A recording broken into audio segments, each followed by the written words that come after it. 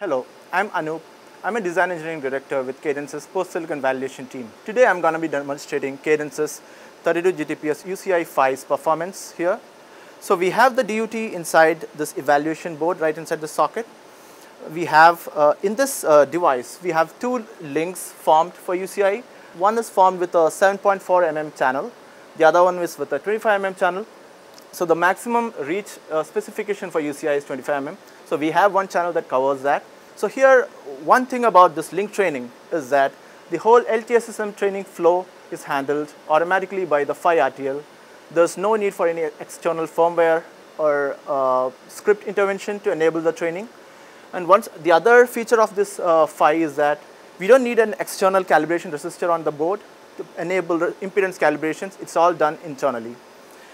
And apart from these two links, which means 4 dies, we have a 5th die who doesn't have a partner. In this evaluation platform, we have tracers connecting from the singleton dies output to this Samtec bullseye cable connector, which takes the transmitter outputs, the transmitter data lane and clock lane outputs to the commercially available UXR 70 GHz oscilloscope from Keysight, so that we can view the eye diagram at the oscilloscope on the data eye where we fold the UIs with respect to the forwarded clock.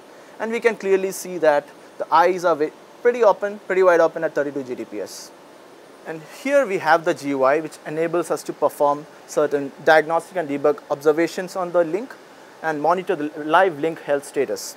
So right now we have both our links active. The 7.4 mm link and the 25 mm link are both up and running and active, as we can see here. And we have been running an error count check here for quite some time. So we have counted around 2 E15 bits and the bit counter is still incrementing. And as we can see, we have not made any errors yet on any of the 16 lanes on either the 7.4 mm channel or the 25 mm channel here, which shows that we are comfortably compliant with the UCIe 1E15 target BR spec. We have pretty wide open eyes. These are the eye diagrams perceived at the receiver sampler.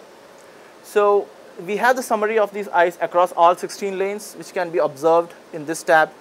We can see that the eyes are pretty uniform across all 16 lanes, and we also have the aggregate eye, which is formed by considering the worst case out of all the 16 lanes. These are the eyes for the 25 mm channel, and then we have the eyes for the 7.4 mm channel as well, all of which demonstrates pretty wide and pretty evenly matched eye openings. The bathtub curves available for the horizontal bathtub as well as the vertical bathtub. Now, why do we need these?